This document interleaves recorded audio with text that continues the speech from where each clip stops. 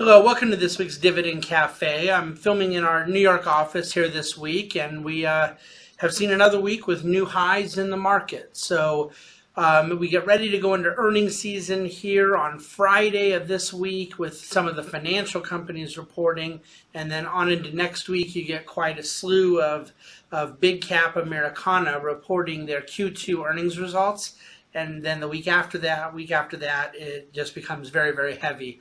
So there are a lot of questions around earnings season. The expectations are quite high, and for probably pretty good reason.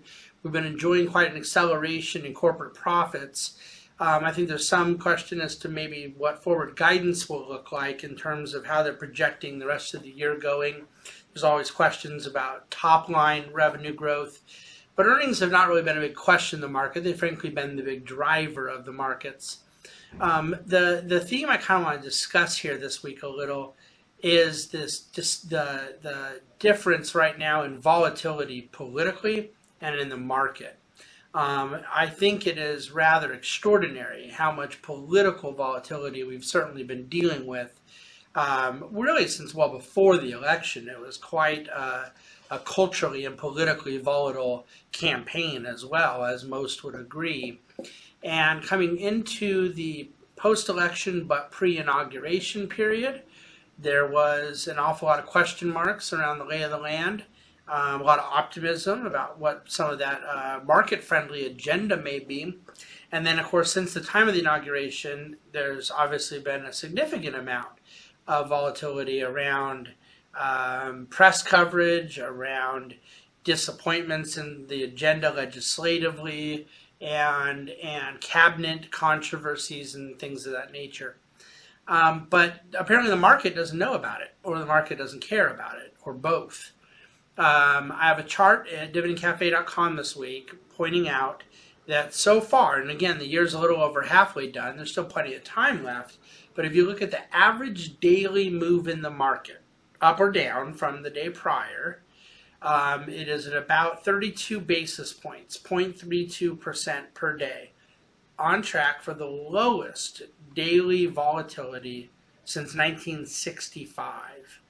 Okay, so 52-year period that has gone by since we've seen this low of day-to-day volatility in the market. Yet those gyrations that we don't see in the market are certainly very different than the gyrations we do see in the politicosphere. And I would suggest the reason for that is largely that the markets have wisely learned to tune out much of the noise, a lot of it media-driven, a lot of it having no impact to the discounting of earnings and the health of corporate America, which is what stock prices are, at the end of the day, always and forever about.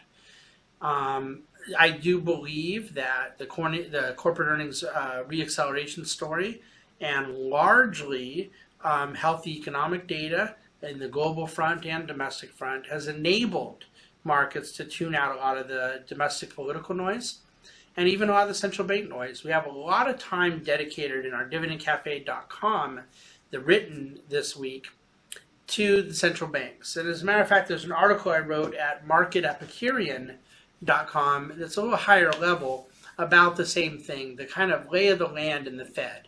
Chairwoman Janet Yellen spent 2 days giving her semi-annual testimony to the Senate Finance Committee this week, and the market's barely moved. As a matter of fact, as I'm recording here on Thursday, a couple hours into Chairwoman Yellen's testimony, markets are up 18 points. Yesterday they moved higher, and this is all in the context of we're talking about healthy economic data, the need to tighten monetary policy.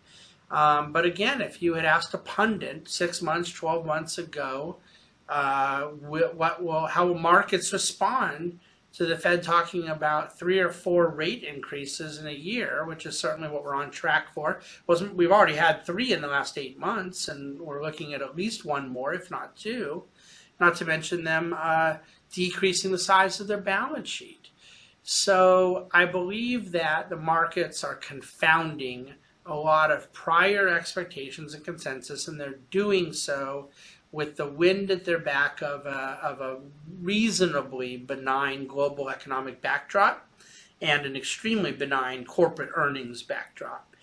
So we will see as earnings season launches if that story gets even better, if perhaps it disappoints to some degree. I suspect you will see disappointments on an individual basis. We've argued all year and largely been right that this is a stock picker's market at this point, that people have an opportunity to be more selective in what they buy, and we think add return that way. So that's the lay of the land. A lot of talk on the Fed. They've gotten themselves back in the headlines this week. Significant expectation that President Trump will not reappoint Janet Yellen when her term expires in a few months. Several names being thrown around. I'll talk about that in the future. I have some strong opinions on that subject. But we go into earnings season now with this expectation that overall markets are healthy, and economic fundamentals are healthy, and that the political volatility has become completely bifurcated from market volatility.